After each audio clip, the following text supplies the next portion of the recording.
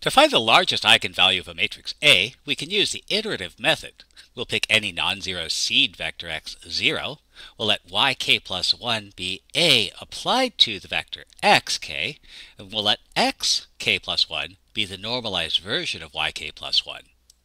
And under the right conditions for sufficiently large n, xn will approximate an eigenvector, and the corresponding eigenvalue will be the dot product of xn with A applied to xn. We should always consider the possibilities for improvement. Remember, we normalized axk to avoid overflow errors in our computations. So really, we only need to normalize it when there's a risk of an overflow error. And this means we can improve our algorithm. Let's again pick any non-zero seed vector x0. This time let ym plus k be A to power k applied to xm, and normalize, and this allows us to skip the computation of most of the xk's. So for example, let's say we want to find the largest eigenvalue of a 3 by 3 matrix. We'll use fast powering to find a high power of A, but not so high we run into overflow problems. So I can find A squared.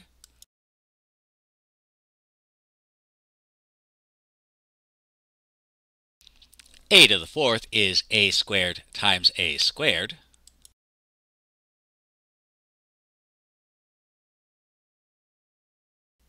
A to the eighth is A to the fourth times A to the fourth. And if we try to find A to the 16th, we'll end up with floating point decimals, so we'll stop here. Now this depends on your machine. I'm using just a spreadsheet, so anything higher than these numbers will get converted to scientific notation, and we'll lose accuracy, and we don't want to do that. So we'll pick a seed vector, 1, 0, 0, and we'll apply A to the 8th to this vector. And this is our y to the 8th. There's an obvious simplification we can make here. And then we can normalize this vector. Next, we'll find ax to the 8th. And here's the important thing to remember. We're applying this original matrix A and not this matrix A to power 8. And if we do that, we'll get a new vector. And our dot product will give us the eigenvalue. And now this leads to a natural question. Why bother with characteristic or minimal polynomials? After all, if we can use a numerical method to find an eigenvalue, why do we have to waste time trying to solve a complicated polynomial equation? And there are two problems with this approach.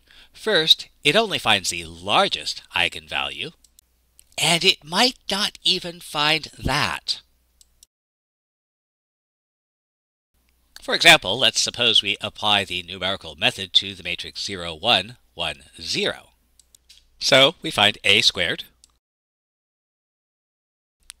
And since this is the identity matrix, that means that any even power of A is also going to be the identity matrix, so we can find A to the 8th immediately. We'll choose a seed vector. How about 1, 0? And since A to the 8th is the identity matrix, we know that A to the 8th applied to x is going to be, which is already normalized. We'll apply A, our original matrix, to x8, and that's going to give us the vector 0, 1. And our eigenvalue is going to be the dot product of x8 with ax8. And this is all very well and good, except for one problem. How do we know the eigenvalue isn't 0? Well, we applied A to what we thought was the eigenvalue, and what we got was not 0 times the original eigenvector.